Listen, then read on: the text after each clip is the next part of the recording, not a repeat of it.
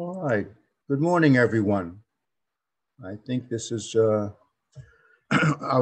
last class for the term, our last presentation here on the mathematical analysis of freefall and projectile motion. Let's start by where all this comes from. And it comes from this work here by Galileo, Discourses on Two New Sciences, published in 1638. By the way, it's very cool to look at the Roman numerals. You can see this is indeed 1638. If you remember your Roman numerals, M is 1,000, D is 500, C is 100, and the X is. That's very cool. That is in fact 1638.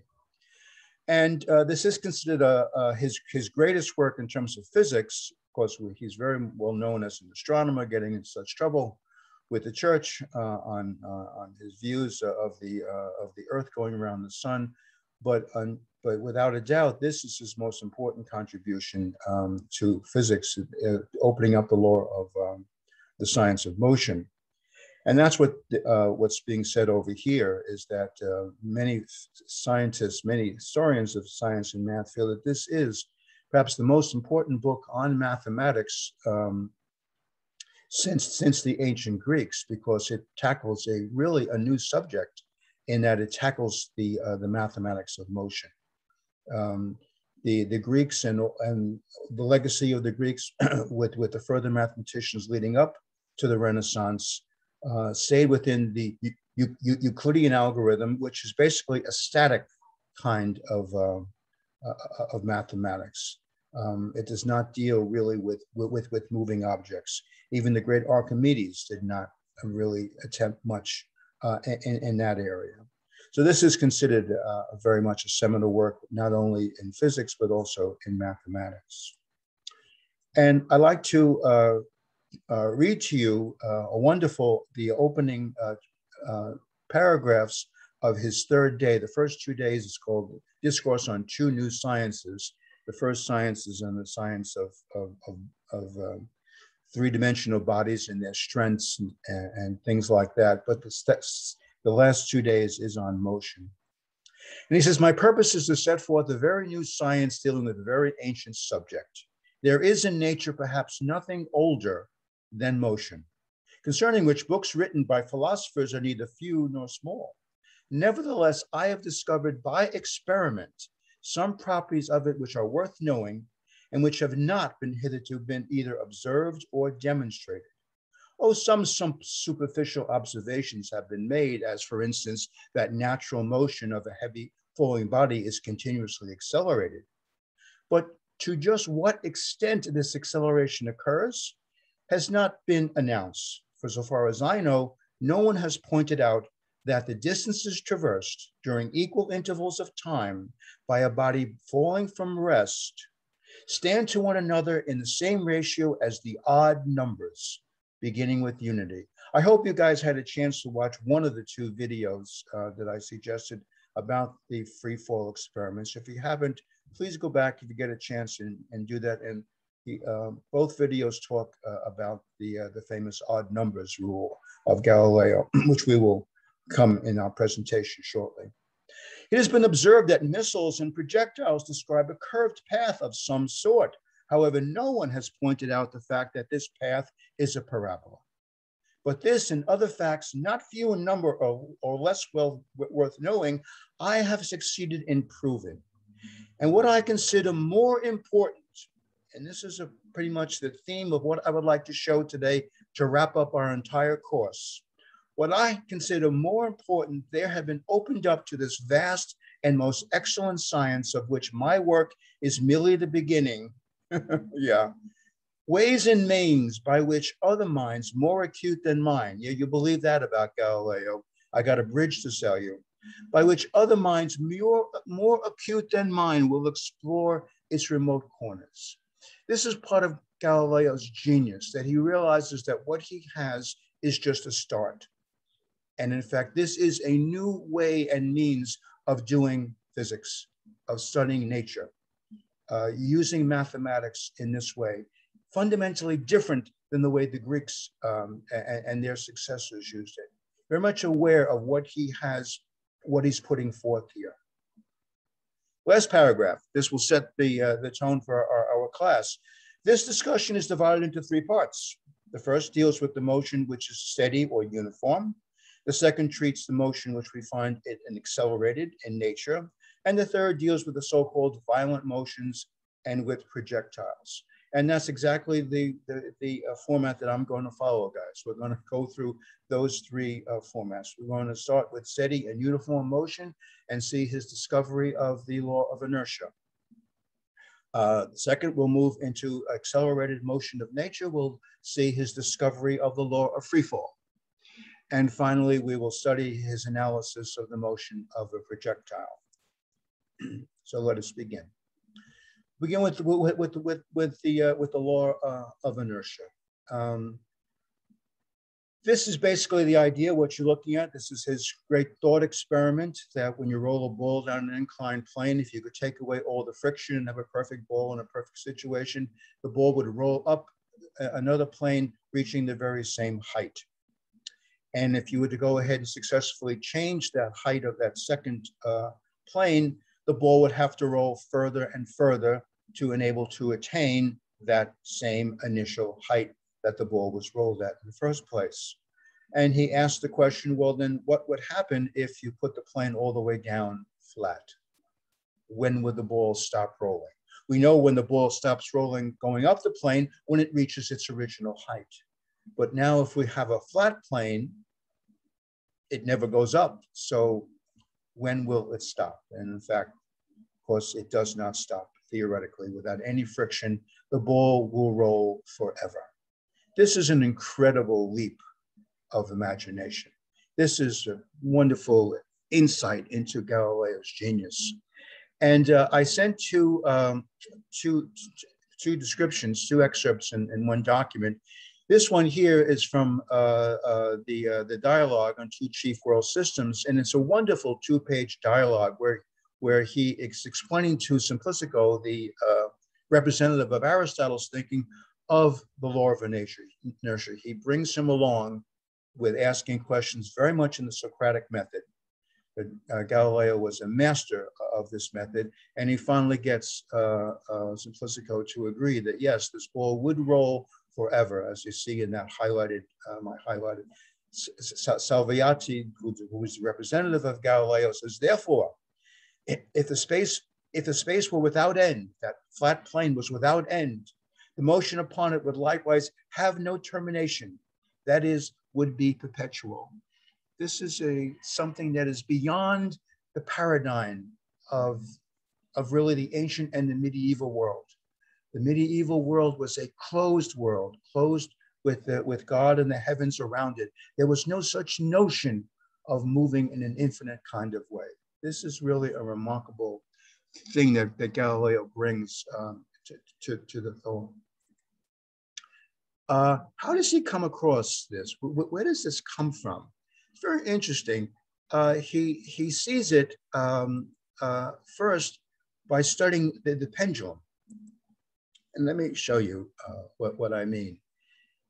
He says, we all know that if you swing a pendulum from one side, it'll pretty much go up to the other side. Much easier to see this than rolling a ball down an inclined plane because there's a lot less friction here. And so the ball will, get close enough that you can really see that you really go up and reach its height on the other side. He says, but what happens if you go ahead and put a nail in the way and release the pendulum again? Here the nail is here, so as the string comes across, it's going to get stuck, right?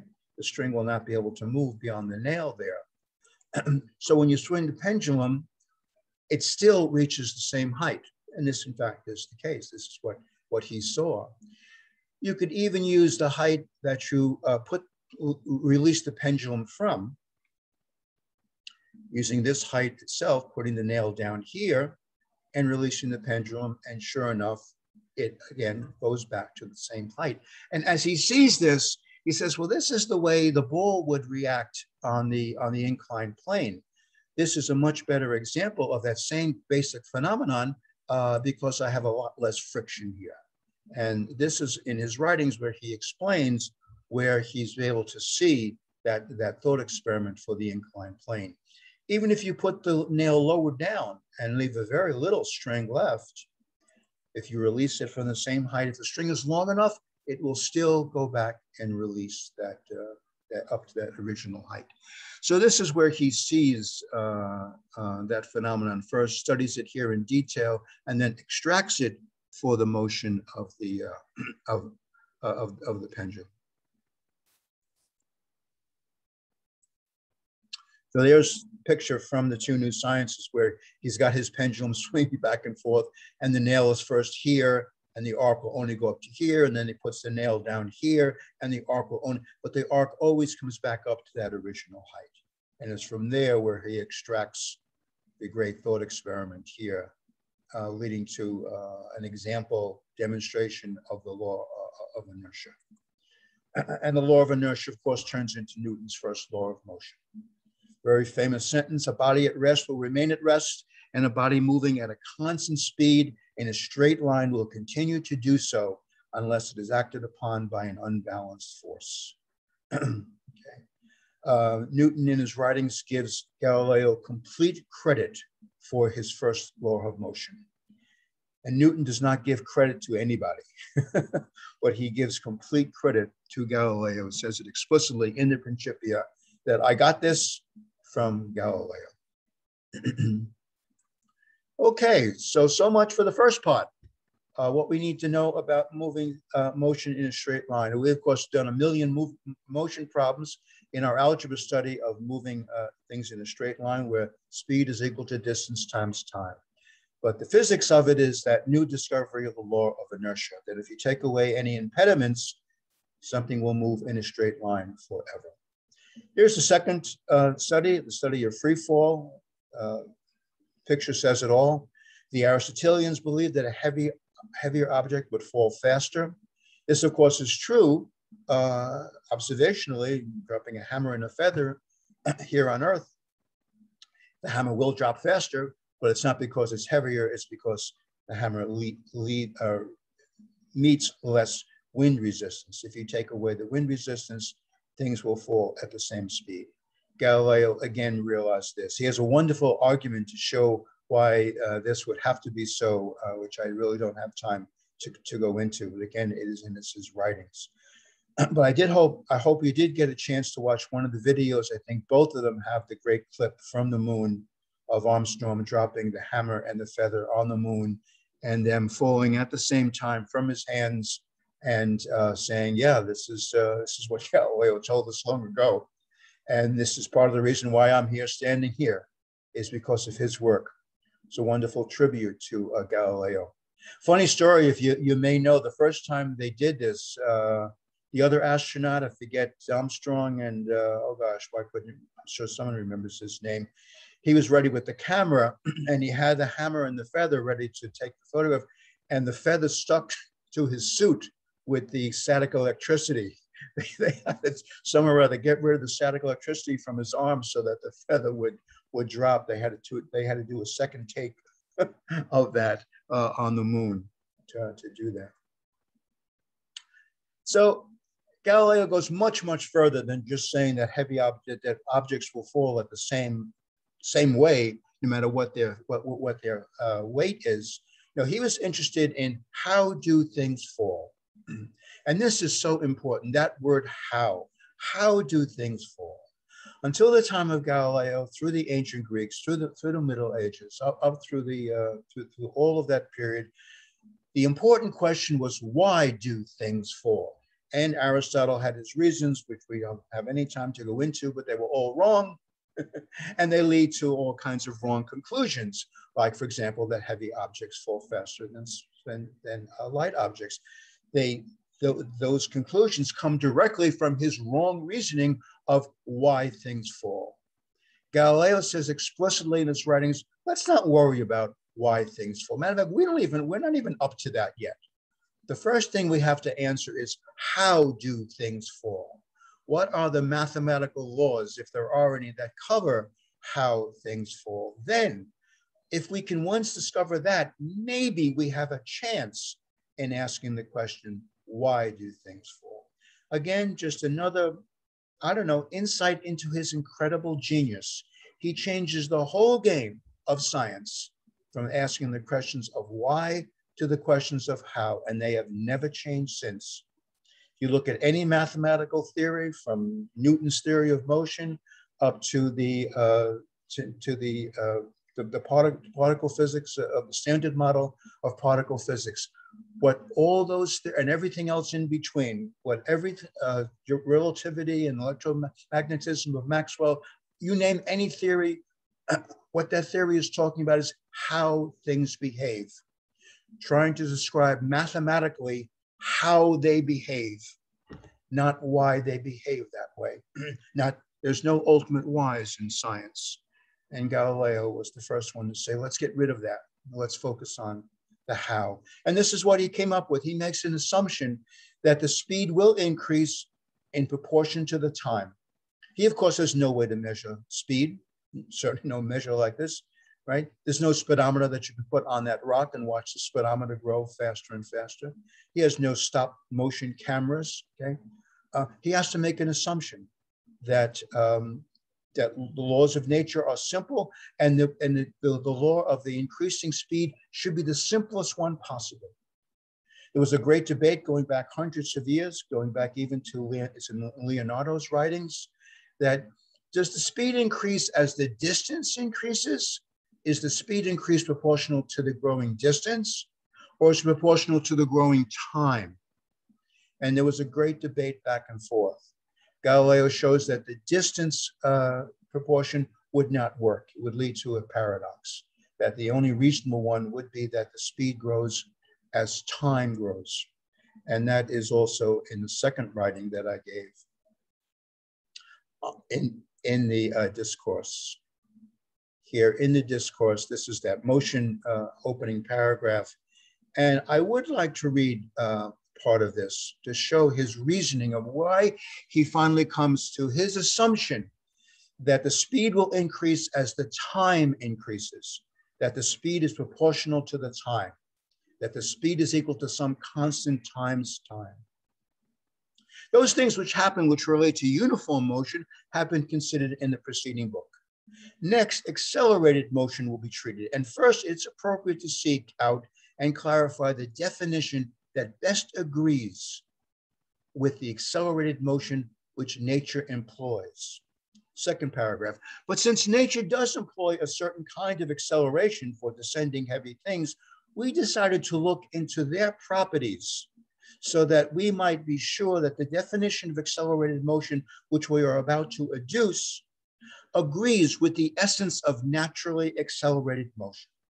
And at length, after continued agitation of the mind, we are confident that this has been found chiefly for the very powerful reason that the essentials successively demonstrated by us corresponds to and are seen to be in agreement with that which was physical experiment sets forth to the senses. I believe that the speed increases with time because I've run an experiment which agrees, which is compatible with that belief. And this is the experiment that we're going to describe. This is the famous experiment of him rolling balls down the inclined plane. Both done shown very, very nicely in both videos that I recommend. Thus, when I consider that a stone falling from rest at some height successfully, I'm sorry, I didn't finish the last part. Further, it is as though we have been led by the hand to investigations of naturally accelerated motion by considerations of the customs and procedures of nature itself. For in all of her works, in the performance of which she habitually employs the first, simplest, and easiest means. This is the faith of scientists. This is a faith. This is a faith as much as any other faith, that nature employs the simplest and easiest means.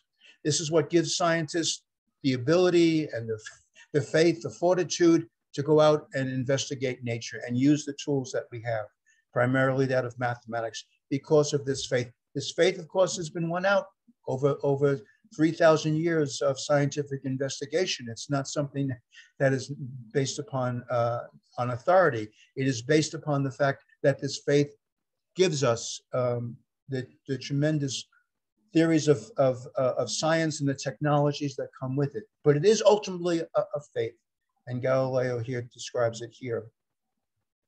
Thus, when I consider that a stone falling from rest at some height successfully acquires new increments of speed, why should I not believe that these additions are made by the simplest and most evident rule? And what to him, the simplest and most evident rule is the fact that the speed is proportional to the time. Okay?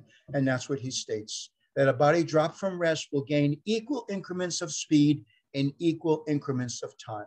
That's what that last part of the paragraph that I didn't read.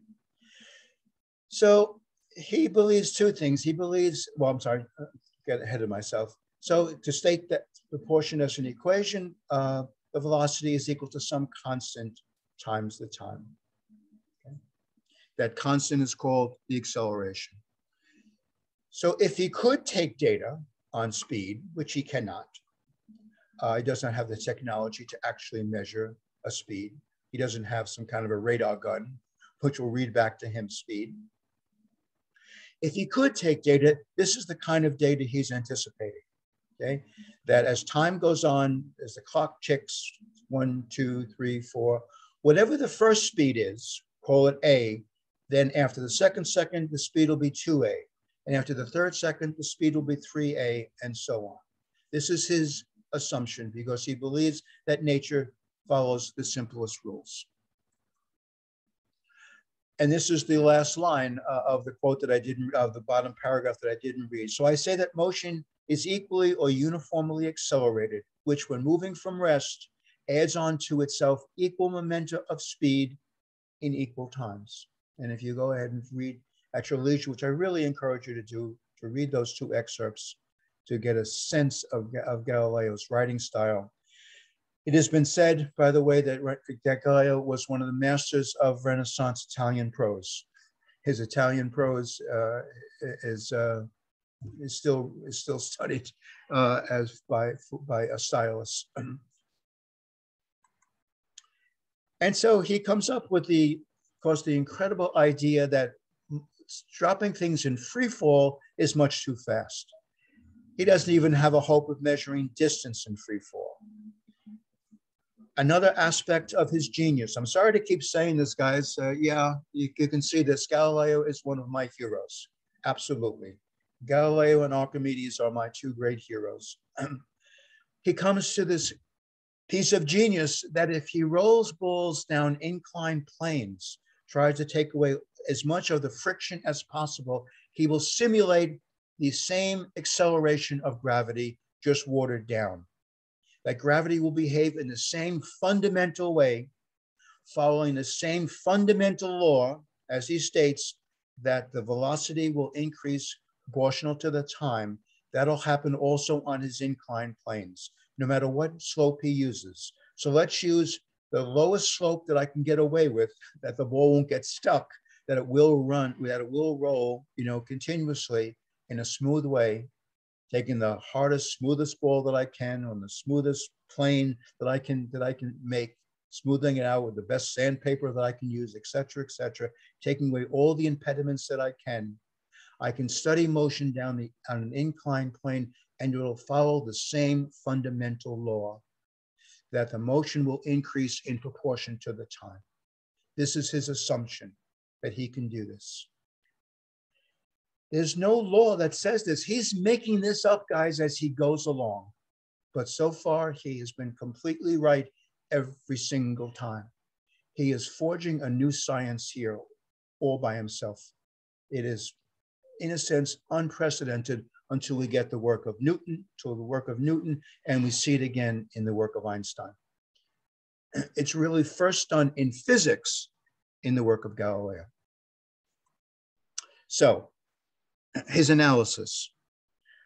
Well, we certainly know that when the velocity is constant, it's very easy, right? We know, we've seen this formula a million times. Distance is equal to speed times time. We've used it in all of those motion problems of the algebra that we were doing weeks on. But it's interesting, if you notice, that speed times time, that gives us the distance is equal to the area of the rectangle, the speed on the area under the speed curve. V is the traditional letter used for speed because it's actually symbol for velocity. Speed is one component of velocity. Velocity is a vector. It has both a size, how fast you're going, that's the speed, and the other component is direction that it's going in. So we can use speed and directions synonymously because we're not concerned with direction particularly. But the letter that's used is V for velocity. So the point is, if distance is equal to speed times time, well, the speed is the height and the time is the length. That's the area of the rectangle. So we have an observation that we see if we make this into a graph, that geometrically the distance that you travel under constant speed is equal to the area under the graph. Okay, very nice. Now let's go ahead and take Galileo's assumption. Let's assume that the speed is changing all the time in proportional to the time. Therefore, we would have a straight line with a slope of V, right? That's why we've studied our analytic geometry. By the way, Galileo does not use analytic geometry. Analytic geometry was developed while he was basically under house arrest after the Inquisition threw him under house arrest after the publication of the Dialogue of Two World Sciences in 1932. This is when Descartes and Fermat are beginning to develop this mathematics. He is now a man of 75 plus under house arrest. And no, he is not about to learn new mathematics at this point in his career. He develops all of these results using Euclidean geometry. Works very, very well. Newton, 50, 75 years later, also wrote the Principia in Euclidean geometry. He worked out many of his results using his calculus, but when he wanted to present them, he presented them using Euclidean geometry because nobody knew the calculus at the time. So Galileo is using Euclidean geometry. We are, in anachronism, going to use the math that we developed that was just beyond him historically. So assuming Galileo's law that the velocity increases proportion to the time, that the velocity formula is V is equal to AT, Galileo says, well, let's look at that area again. So he makes two assumptions. Number one, we've already read. He assumes that the velocity is equal to the acceleration times the time, proportional to the time. This is, we're talking now about free fall, okay? I probably should have said that. He's analyzing when you drop something in a gravitational field. He assumes that, as we've talked about, as we saw in his writings there, and he does assume that the distance gone does equal to the area under the speed curve, just as in the case of a constant velocity. Well, given those two assumptions, we can go ahead and find the area. The area is the area of the triangle. We know the area of the triangle. It's 1/2 the height times the base. It's 1/2 of the height times the base. The area is equal to 1/2 the height, AT, times the base, T, over 2. It's 1/2 the height times the base. So the formula is his famous acceleration, distance formula for acceleration, 1/2 AT squared. A very, very famous formula, okay? That's using these two assumptions. Now, the first assumption, he cannot prove directly, but he does have a proof for the second one. And so there's our distance being represented by the area under the speed curve. He proves this. He proves that this distance traveled during the constant acceleration over time t, moving from rest to a velocity of v, will equal the distance equal to the average speed times the time. If you take the average of all the speeds, and if it's speeding up continuously, that would be the middle speed, the speed in the middle. If you see how far you would go if you were traveling at that constant middle speed, you would wind up with the same distance as if, with the acceleration going faster and faster. Okay? This is something that was, understood to be true. This made sense to everyone, that you would go in this increasing speed, the same distance that if you simply traveled all the time at the average speed. And there's that average speed, that middle speed. And if you look at how far you would go under the average speed, it would be the area under that curve. But we're back to a rectangle, okay? And indeed, that rectangle does have the same area as our VT, AT rectangle. Why? Because these two triangles are congruent, right? They're both right triangles. They've got, right angles. They've got vertical angles. These two sides are, we have angle, side angle. These two triangles are congruent. Therefore, the area of the rectangle is equal to the area of the triangle. Okay. And so if we assume, given that we know geometrically that the areas are the same, and therefore geometrically that this equation here, the area of the rectangle is equal to the area of the triangle, and we're assuming that the area of the rectangle does equal how far you would go under acceleration, Galileo was able to say then the area that how far you would go under the acceleration is my geometric value. Okay, so he does have a proof that the distance is proportional to the time squared. It's a bit of a process here of deducing from his mathematical law of AT, using this argument here of areas under speed curves, that under this acceleration, the distance would be proportional to the time squared. In fact, particularly 1/2 AT squared, where A is that constant proportionality that the V is growing at. With this general law, he's able to state the law of freefall, Galileo's famous law of freefall, that in fact the distance of a falling body is equal to 1/2 GT squared. It increases where G is the traditional letter used for the acceleration of gravity. In feet per second, it's 32 feet per second faster every second, right? And in metric units, it's 9.8 meters per second faster every second. We're going to use feet. It's a nice round number, nice number to use for. It's all we need for our demonstrations. We don't need the metric system for what we're doing. And so we come to his empirical proof that distance does grow with the time squared. And this is where we come to the odd numbers rule. In the first unit of time, the ball will roll down 1 unit of distance, whatever that distance is. You go ahead and measure how far the ball rolls down in 1 unit of your time, whatever your time you want to pick. See how far it moves down.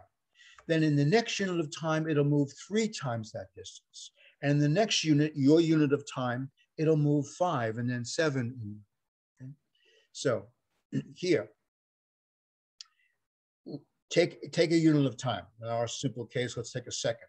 Okay? He did not have seconds in that sense, but so it'll roll down some distance that I'm calling B. Okay?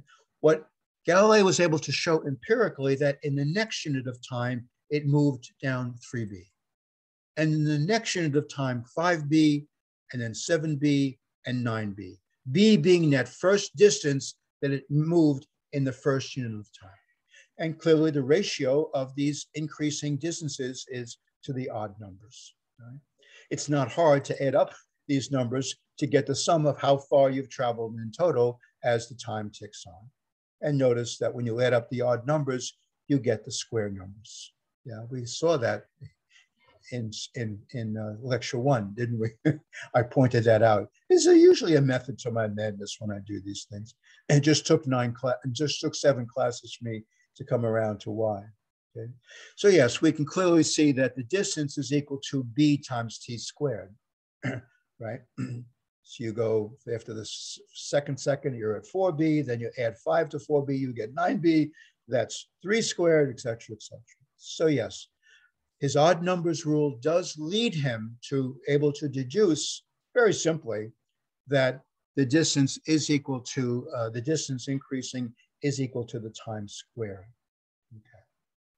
Therefore, and this is, so he shows by experiment this. If he had data, this is what the data would look like on his inclined plane, showing ultimately that the distance is equal to the time squared. Therefore, guys, what he deduces is because if the velocity increases with time, I get this, if the velocity increases with time, then I've proven mathematically that the distance must increase with time squared. I have now showed by experiment that the distance increases with time squared. Therefore, I conclude that it must have been that the velocity increases with time. That is, according to formal logic, bad logic. That is invalid reasoning. If A implies B and you show that B is true, you cannot imply that A is true. There may be other reasons why B is true. This is what Galileo is doing. This is another thing which he is doing for the first time, essentially. He's saying because of the mathematical relationships here, yes, it is theoretically possible that there could be for some other reason other than my mathematical demonstration that if the velocity increases with time, I demonstrate that the distance increases with time squared. Yes, there could be some other mechanism going on, but come on, okay? If you see that my assumption here leads to mathematically this result, and I can demonstrate this result, I've got a very, very good case.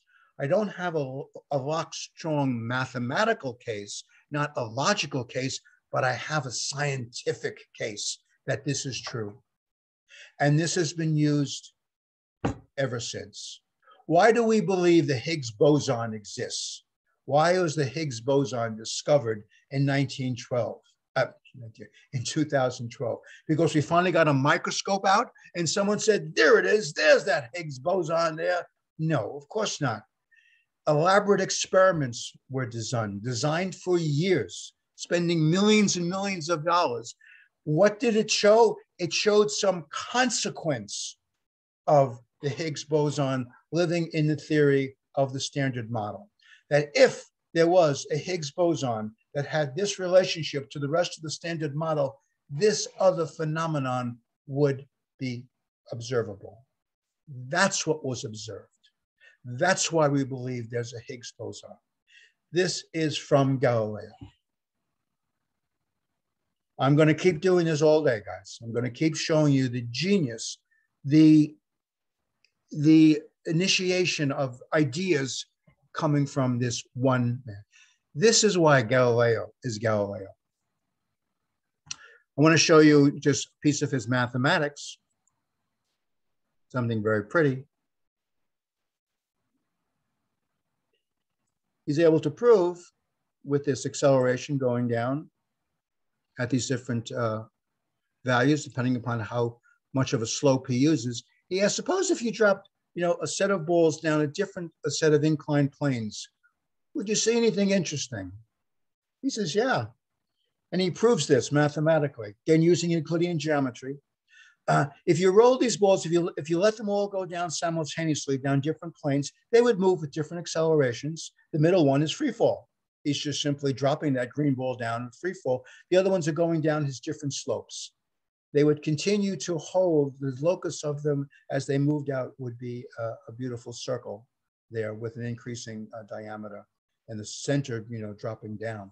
So a very nice theorem. We can't prove this theorem, unfortunately, guys, because we need some trig functions, which we did not get a chance to review.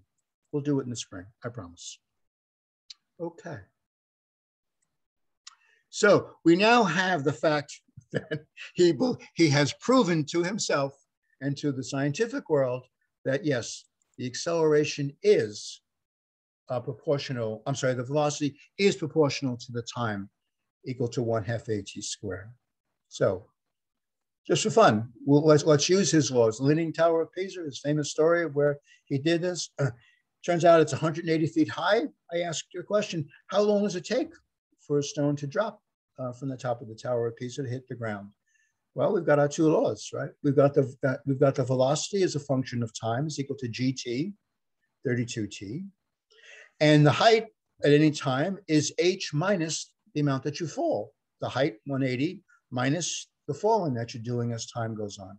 So it's h minus 1/2 gt squared, which is 180 minus 16t squared. I think that's enough for us to answer our questions. We can go ahead and graph these two functions. They have two very nice graphs. Okay. Mark the graphs. The blue is our height function, And we recognize a straight line as the velocity function of gt. So the height, well, we know the height at any time. You want to know when it fell, when it hit the ground? Well, find out what t gives you 0, right? What is the gt that gives you a height of 0? That's when it fell. Not hard to solve for t. T is equal to the square root of 180 over 16, which is 3.35 seconds. Okay, so there's where it hits the ground. Okay, and how fast is it going? Well, we have a speed formula.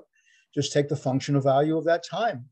Functional value of 3.35 is 107 some odd feet per second. Okay, so using Galileo's laws. Okay, you'll notice an interesting thing about this graph. They cross. It's very interesting. They cross on the same axis, because this axis here is feet and this axis here is feet per second. But it turns out, given 180, that the speed stays in the same range of values as the distance. Just a coincidence. If you drop something from much, much higher or much, much lower, then the speeds and the distances would not line up so well. But here they do very nicely. And I ask you a question. Wouldn't it be interesting to know just what time it is that the height of the ball is exactly equal to the speed of the ball? Wouldn't that be a fun thing to know? Yeah, just when is that? And in fact, what is that common speed and time? So I asked you to tackle that for fun.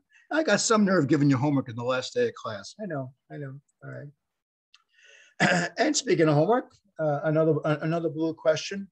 Here's a classic question. You drop a stone down a well. 6.5 seconds later, you hear a splash. How far down is the water level? Okay. Let's take the speed of sound. I fudged the numbers a little bit so our numbers will come out a bit easier than the real numbers. I'm trying to get rid of decimal points here. Take the speed of sound to be 1,152 feet. And that's so bad. It's speed of sound is usually taken as 1,100. I threw in the 52 just to give us a bit of an easy number. So shoot me. Turns out that the answer is 576 feet. So I ask you to go ahead and give that a try. And I had a little bit of fun animating that for you. Showing off my animations today. Here we have the ball going down the well. And it drops in free fall, right? Going faster and faster. You're looking at the time there in black. As the time goes, it finally hits and the splash and the sound, bounces up. Okay. So you can see that as we fall, it's falling in larger and larger increments of time squared. And finally here at 6 is when it will hit the ground. That's what you'll find when you do the algebra. It will reach the value on the speed of the acceleration side will be 6, and it'll come back in half a second. That was my fudge so that the numbers wouldn't be so bad. So the answer is 576, and I ask you guys to have some fun with it. And of course, as always, answers to all these are at the back of the presentation. Okay. So we are ready for the last piece. We've done law of inertia, we've done the law of free fall, and now we're about to finish the analysis of the projectile. Before I do that, let me open up. Jenny, are there any questions in chat, or would anybody like to ask a question or what we've done so far? None in chat, but I would like to ask a question.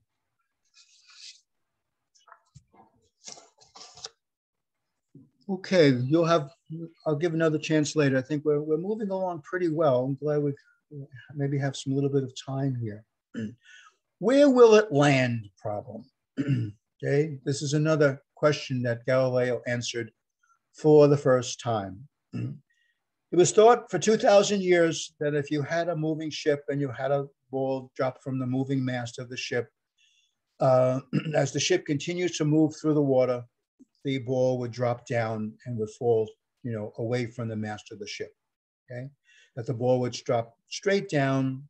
Aristotle's reasoning, it's falling to the center of the earth. The center of the earth is not moving, only the ship is moving, blah, blah, blah. everything is wrong. Okay, Galileo says no. Matter of fact, in the dialogue of two chief world systems, he asked Simplicico about this very question, and Simplicico gives this answer. And he says, Simplicico, why do you say this? Did you do this? He says, well, no, I read it in a book.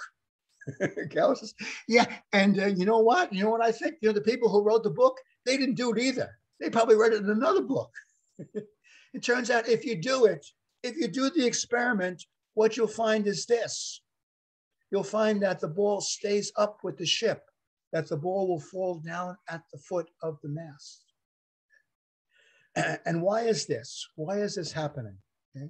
Galileo doesn't explain complete to Simplicico like this. Simplicico wouldn't be able to absorb all this at one time.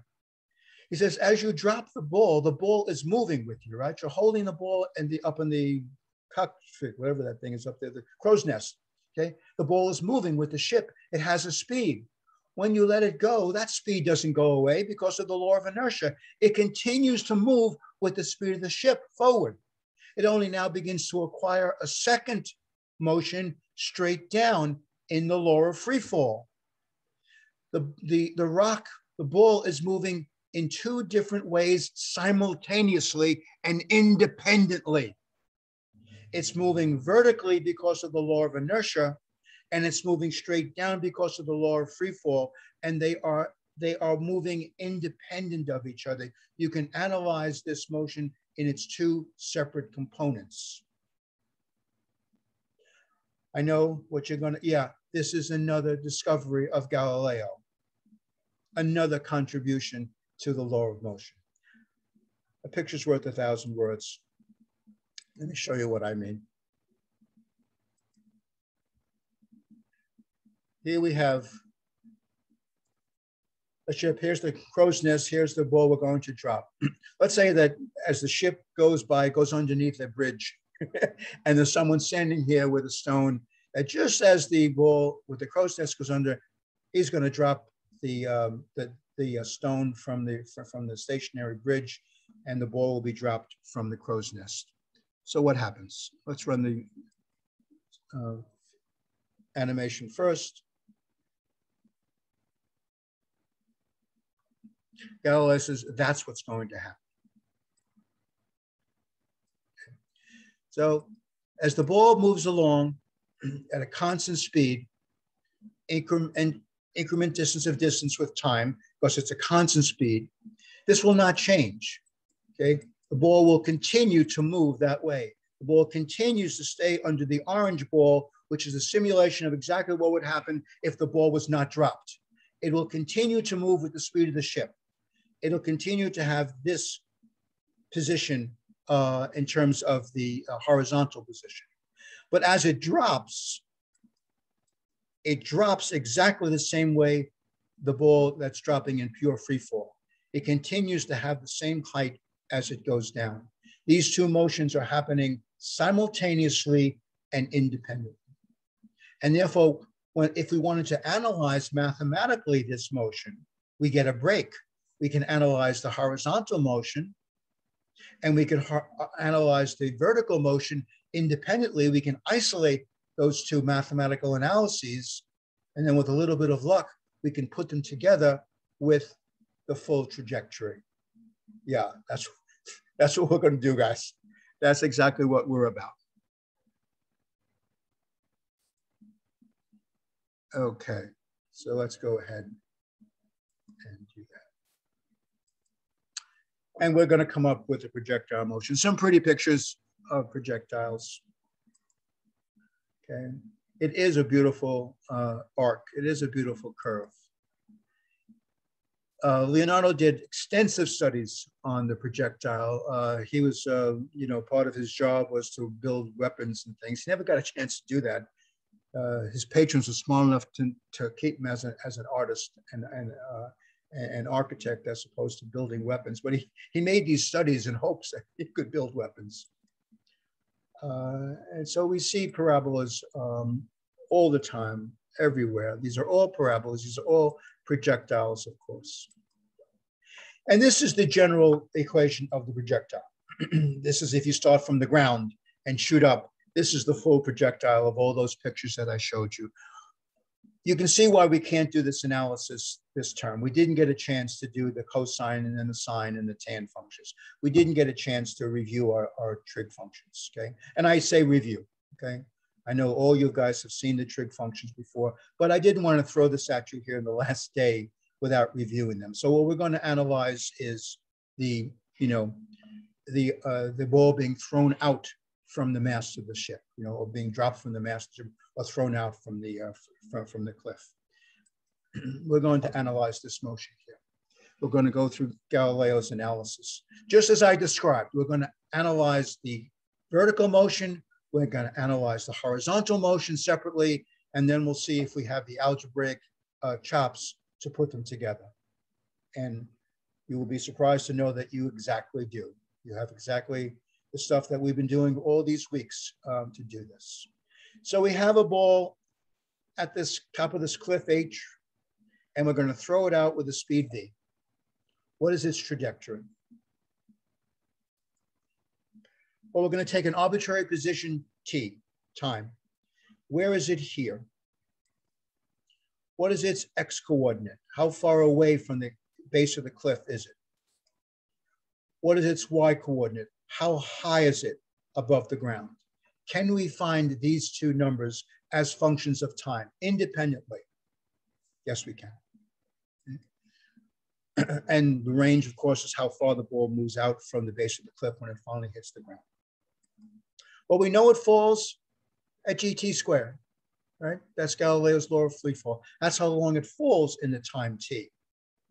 Galileo's law of freefall. Therefore, the height of the ball y is h minus 1/2 GT squared. Right? It started at h, and it's getting less and less by 1/2 GT squared. So we record that. We now know what y is as a function of t, the law of freefall. But this ball is moving out at a constant speed. We've taken away air resistance here. We're doing this on the moon. And so the speed remains constant in the x direction. It's very, very simple. The distance out x is simply vt. The v does not change. And so the x value is vt. And as mathematicians hate, and as physicists love to say, the rest is just math. We have analyzed the two components of the motion using our laws that Galileo discovered, and the law of freefall and the law of inertia. And now we can put these together. We can use our substitution.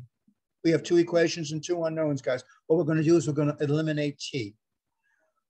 We'll take the x equation, we'll solve for t, x is equal to x over v, and take the y equation and stick in x over v wherever we see t. Okay? We'll put it into the t squared expression there, becomes x over v squared, and y is equal to h minus gx squared over 2v squared. Okay? Putting the x squared outside, we have h minus g over 2v squared x squared. We recognize that as our parabola. This is the parabola that we studied all of last week. It's in the form c minus ax squared, where c in this case is h, okay? And the a is g over v squared. We know all about this. We know the p, we know the focus, we know the directrix, we know all about this. But we're interested in the physics right now, not the geometry. So I ask a question, just as an example. What is the range of this projectile given this mathematical analysis?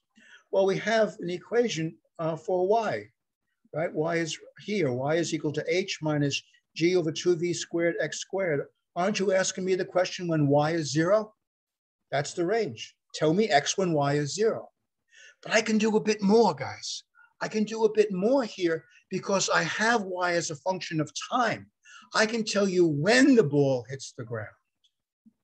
Okay, by using this equation for y in terms of t, I can say when is y 0? Not what x is when y is 0, but first when is y 0? I can set my function of t equal to 0 and find what t gives me a y of 0. And it turns out it's easy equation to solve. It's the square root of 2h over g. Isn't that the flight time? Isn't that the time the ball is in the air? our analysis here of doing the two x and y separately, evaluating the motion, expressing the motion in terms of its coordinates. This is called, by the way, parametric equations of the trajectory, fancy word. We'll get to that in the spring as well. This is just the first example of it.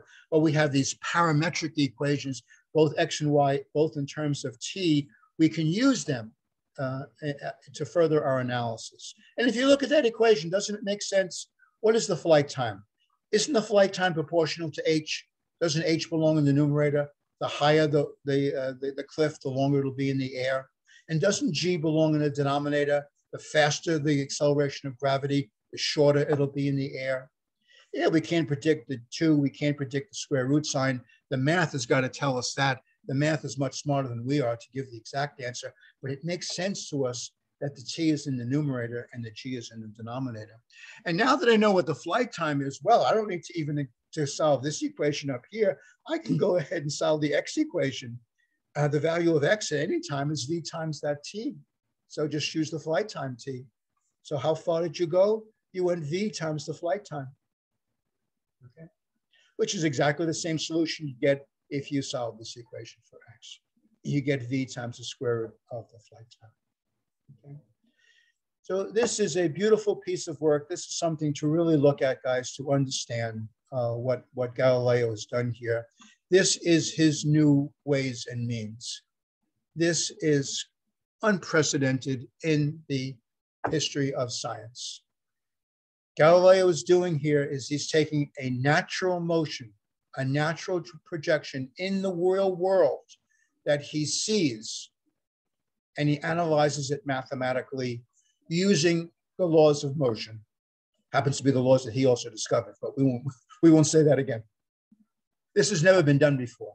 We say, wait a minute, didn't Copernicus have the trajectories, the circles going of the Earth going around the sun? Didn't the Greeks have the planets going around the Earth?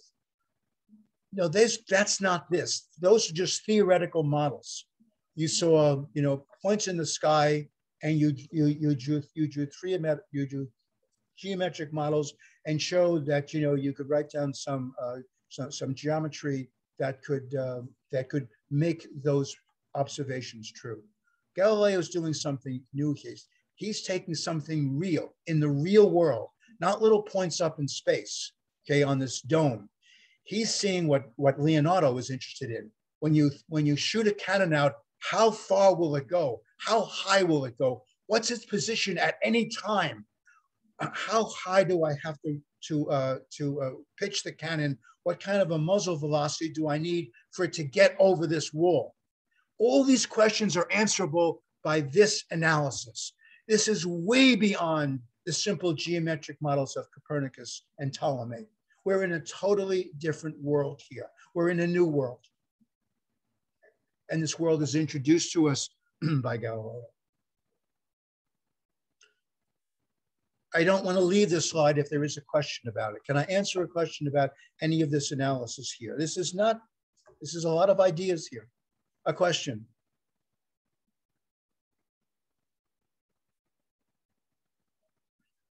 Okay, the ways and means. If this is not the most famous quote in all of science, it's in the top 3 from Galileo. Philosophy is written in this grand book, I mean the universe, which stands continually open to our eyes, but it cannot be understood unless one first learns to comprehend the language and interpret the characters in which it is written. It's written in the language of mathematics, and its characters are triangles, circles, and other geometric figures. We would now use equations and functions, without which it is humanly impossible to understand a single word of it. Without these, one is wandering around in a dark labyrinth. I'm sure most of you have seen this quote before. It deserves to be. This is the new ways and means he was talking about in that first paragraph. This is what he has opened up. This language of mathematics to study the universe on a very different level that the Greeks ever contemplated. The person who would appreciate this the most would be Archimedes. He would be blown away by what Galileo has done here. And it is not surprising, the famous quote from Einstein that Galileo is the father of modern physics, no, indeed, of modern science itself. Okay, we're going to end with the definition of the derivative, beginning our calculus. It's very interesting because what the derivative is going to do for us, guys, it's going to reverse Galileo's discovery. From the distance law, we will now prove the speed law. From the fact that the distance is proportional to the time squared, we will prove mathematically, using the calculus, using the ideas of the calculus. This is one step beyond the algebra. The algebra can't do it for us. We need a new idea here to get there. But we're going to go from the distance is equal to b times t squared to the speed is equal to something proportional to just t. It won't be bt, it'll be a little bit different. Okay? I'm going to use for the distance as we go down the inclined plane s, not d. You'll see you can't use d for distance in physics and mathematics. You'll see what d is reserved for. Guys, remember your calculus. You can't use d for anything else but the derivative. It would be simply just against the laws of the universe. Okay, so we're going to use the traditional letter for distance that is used in that case is s. S is a very traditional letter that is used for position. At all costs, you stay away from d. This is, by the way, is the reason why physicists stay away from f for frequency. And they use those Greek letters because f is reserved for function. And these just override any use that you can make of them yourself. So Galileo has this distance law. And remember, he concluded because the distance law showed that by experiment, that he was able to show the distance law because the velocity law implied the distance law. He's going to work backwards and say, you see, so the velocity law must be so. We're going to actually now derive the velocity law mathematically from the distance. So let's take an example of our law, bt squared. Let's take 1/3 of t squared. Let's let b be 1/3. I'm not being perverse by using a fraction. I need a wide parabola. I like to have a parabola that has, goes out, kind of slowly. I don't want a parabola that rises too quickly because of the visual that I want to show you. So I'm not being perverse here by using an a of 1/3, our a in the parabola of mathematics, but here in b of 1/3. It gives me a wide parabola. Okay. I'm going to take a particular point on the parabola, okay, where t is 1, and therefore, if you calculate, it's 1/3. Right? 1/3 times 1 squared. Okay. I'm going to try to find the speed right there when the time is 1. Now, the speed is increasing all the time. Okay. There's even a philosophical question. Does it have a speed exactly at 1? When I can take average speeds, I can tell you the speed between 1 and 2, but what has to have a speed at 1? Okay.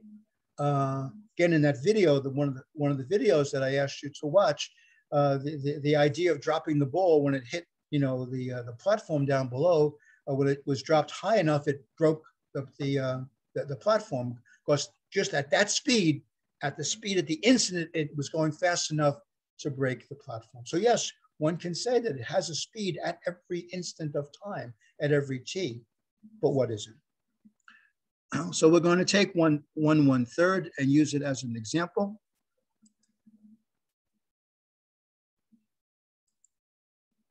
And this is what we're going to do. We're going to take the average speed. Let's take a look at what we're looking at here. Here's my graph, okay, that I have. Here's my point, 1/3. And I'm going to take points up above, okay, higher t's. This is going to start with a t of 3. And I'm going to find the average speed, the average change in distance over the change in time. I'm going to find it for a change of 2. Okay, I've got the change in t in red. I've got the change in the position s in black. So here's my position, my change in p. Here's my change in t, and the third number is the average of the one number over the other, the slope of the blue line. Okay, it's simply the change in y over the change in x. So the average speed turns out to be the slope of the secant line drawn from the 2 points. What I'm going to do is I'm going to get that point closer and closer and closer to my 1/1/3. And watch how my change in time is going down by tenths. And there's 1, okay? And going down to 0.9, 0.8, getting closer and closer away. As the change in t changes, the change in p changes, and so therefore the fraction, the average speed is changing. And I can go down, the lowest one I can go here is 0.1. And the best average speed I get is 0.7. I can go slower, but closer, but this animation, doesn't do that. What happens if I go all the way down to the point? Well, the algebra is going to fail us, right? We're going to get indeterminate. We're going to get 0 over 0. Yeah, you can't have a change of t of 0. The algebra doesn't give us anything, okay? But we do have a slope. There is a slope at that point to that curve, and we see why it is so important to find slopes to curves when we study motion. It literally represents the speed at that point. But how do we find it? How do we find that slope? This directly putting the algebra in will not work. You've got to do something else. We've got to look at this pattern. We got to look at this changing pattern and see if we can find a pattern that will work. We need a new algorithm as we make the denominators get smaller and smaller. We need a new idea. By the way, I can, show you a little bit more. I'm sorry, if we go down to that 0.1, the best I could do here. There we are. 0.1, we have a slope of 0.7.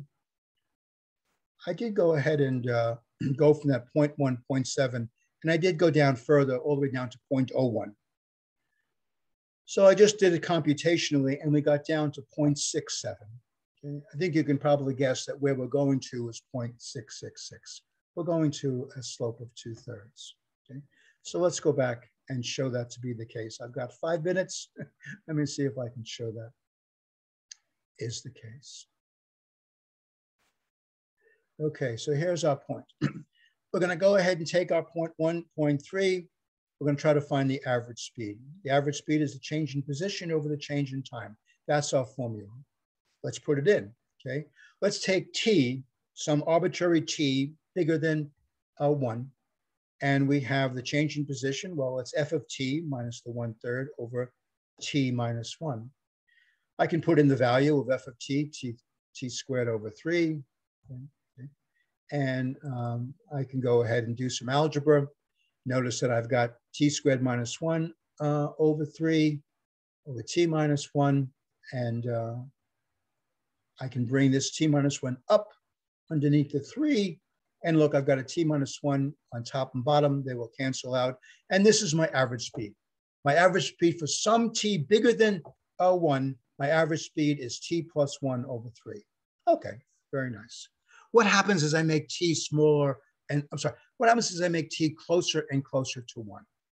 We saw what happens. We saw in the animation what happens. It's getting closer and closer, it seems, to 2/3. Well, let's ask that question. What happens to t plus 1 over 3 as t goes to t0? Well, t0 in this case is 1. What happens to this expression as t gets closer and closer to 1, right?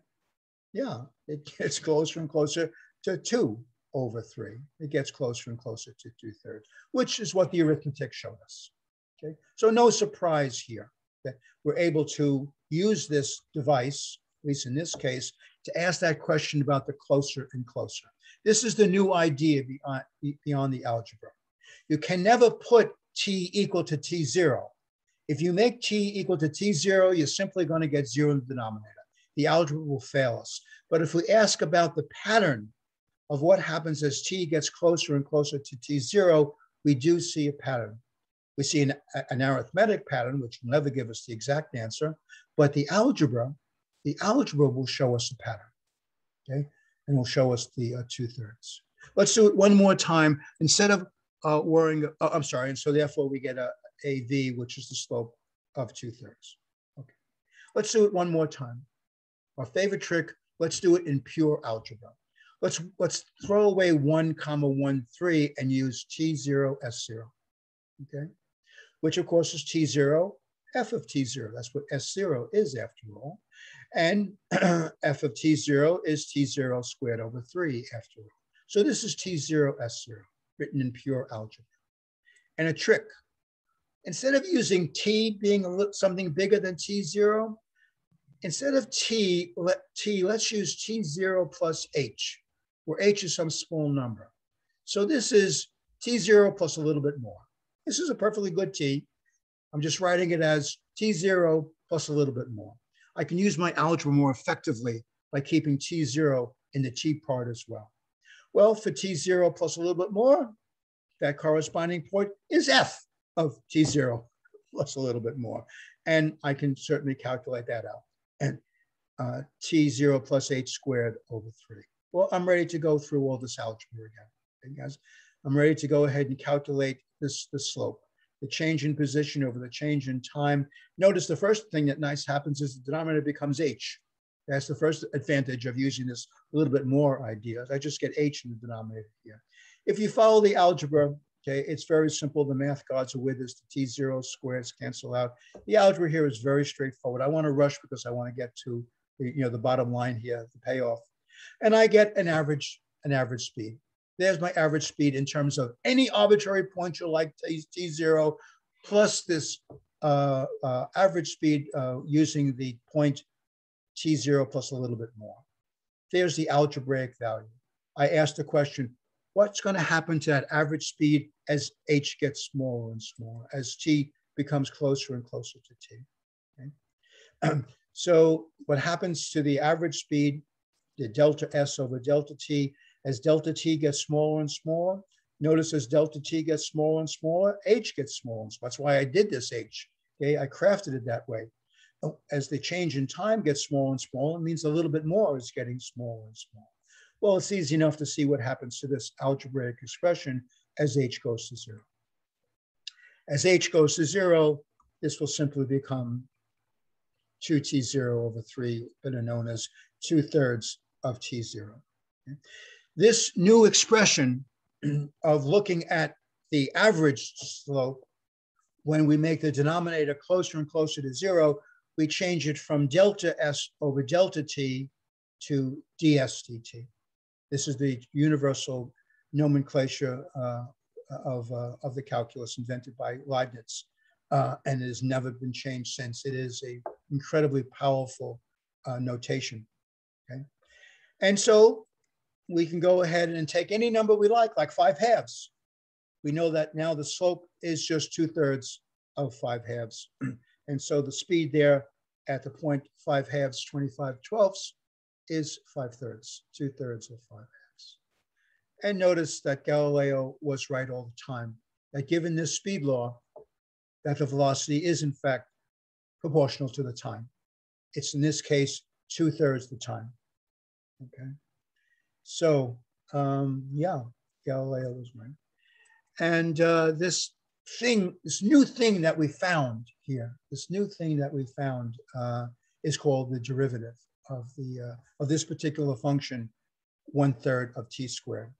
We're going to take this idea of these average changes and looking at their patterns as we make the denominator smaller and smaller and develop a set of algorithms about them. First of all, make sense of them, a set of algorithms around them, and we begin to develop what's called the differential calculus. Okay, if I have 1 minute, let me just give you one